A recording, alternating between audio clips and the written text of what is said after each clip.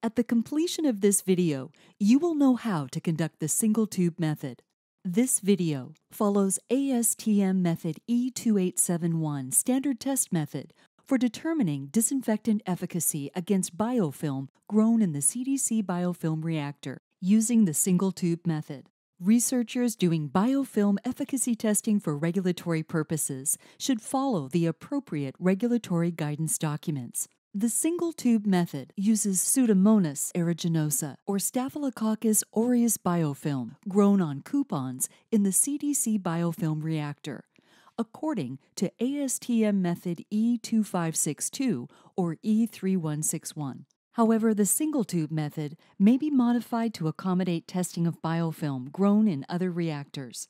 This diagram shows a summary of the single-tube method conducted in 50 milliliter conical vials. Rods are removed from the CDC biofilm reactor and rinsed. Individual coupons are dropped into 50 or 250 milliliter conical vials fitted with splash guards. The splash guards are then removed and disinfectant or buffered dilution water is added.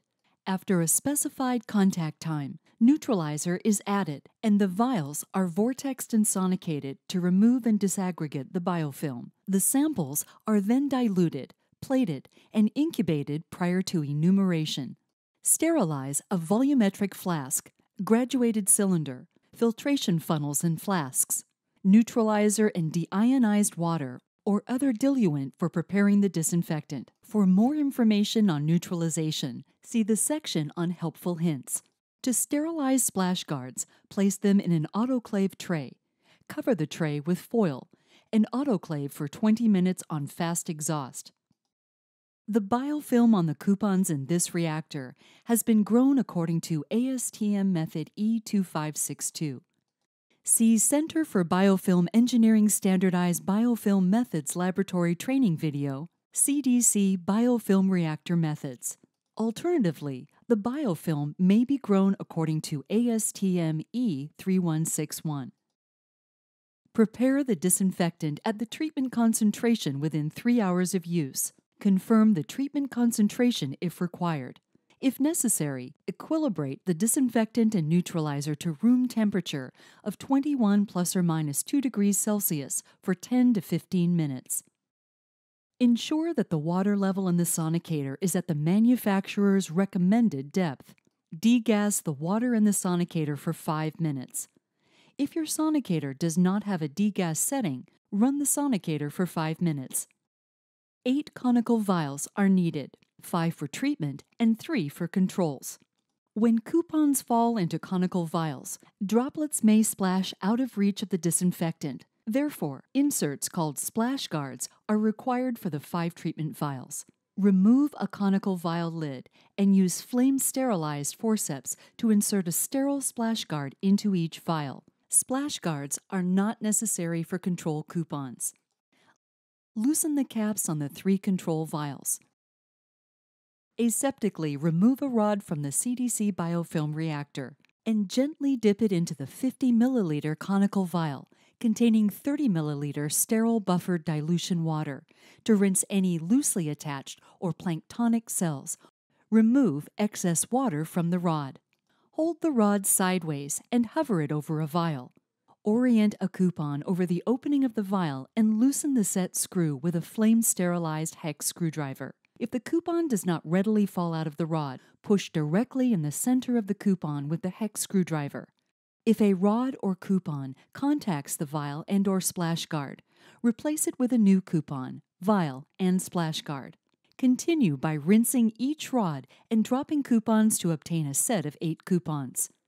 After the coupons have been dropped into the vials, remove the splash guards using sterile forceps and loosely replace the caps on the vials. Pipette 4 milliliters of disinfectant into a treatment vial by gently expelling the liquid along the inside of the vial. Do not stream the disinfectant directly onto the coupon. Cap the vial and gently swirl 1 to 2 times to distribute the disinfectant evenly around the coupon. Repeat the addition of disinfectant to each vial, staggering by 30 to 60 seconds. After the disinfectant has been added to all 5 treatment vials, add 4 milliliters buffered dilution water to the 3 control vials. Allow the vials to remain at room temperature, 21 plus or minus 2 degrees Celsius, for the appropriate contact time. Here, our contact time is 10 minutes. At the end of the contact time, add 36 milliliters of neutralizer to each vial in the same order as treatment was added, maintaining the time interval between each vial. After the neutralizer is added to a vial, replace the cap and briefly vortex the vial. Repeat for each of the remaining vials. Removal and disaggregation of the biofilm from the coupon is achieved via a 5-step vortex and sonicate procedure.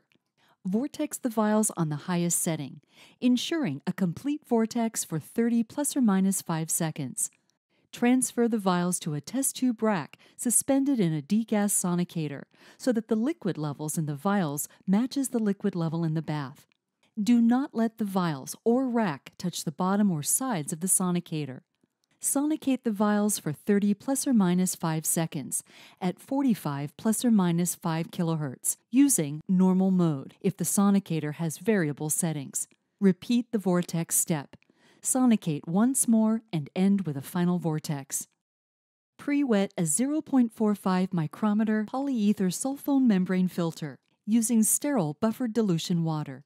Filter a minimum of 25% of the volume from a treatment vial and rinse the filter with sterile buffered dilution water. Using flame-sterilized forceps, roll the filter onto an agar plate to minimize trapping air bubbles between the agar and the membrane. Repeat for each treatment vial. Serially dilute the treated and control samples in sterile buffered dilution water and plate appropriately. Once dry, invert and incubate the plates at 36 plus or minus 2 degrees Celsius for 24 to 72 hours. Count the appropriate number of colonies for the plating method used. Calculate the biofilm log density and log reduction using formulas described in the knowledge-sharing articles on the Center for Biofilm Engineering website. The link is shown here. This test method was developed using 50 milliliter conical vials. The conical geometry allows for disinfectant exposure to all surfaces of the biofilm-covered coupon. When adding disinfectant to the vials, a lapse of 30 to 60 seconds between each vial allows time for pipetting and ensures that an exact contact time is achieved for each coupon. For foaming disinfectants or for disinfectants requiring a larger volume of neutralizer, use 250 milliliter conical vials. To neutralize 4 milliliters of disinfectant in a 250 milliliter vial, use 196 milliliters neutralizer. 196 milliliter aliquots of neutralizer can be prepared to pour into the treatment vials at the end of the contact time. Verify the neutralization of the active compound according to ASTM Method E2871 prior to conducting the single tube method. When a coupon is dropped into a conical vial, bacteria may splash up along the sides above the volume of treatment to be added. These untreated bacteria would then be mixed with the treated bacteria once the neutralizer is added. To prevent this, use a splash guard. Ensure splash guards fit in the 50 or 250 milliliter conical vials so that the bottom of the splash guard is seated at the top of the conical segment. Optimize and verify placement of the vials in the bath prior to testing. Microscopy can confirm that the equipment used for removal and disaggregation of biofilm is effective. Verify removal and disaggregation using the same conical vials. Neutralize treatment volume and number of vials to replicate actual test conditions. For experiments in which more than 8 coupons are removed from the reactor and evaluated in batches over a period of time, maintain the reactor in continuous flow conditions, such that the total amount of time does not exceed 24 plus or minus 2 hours.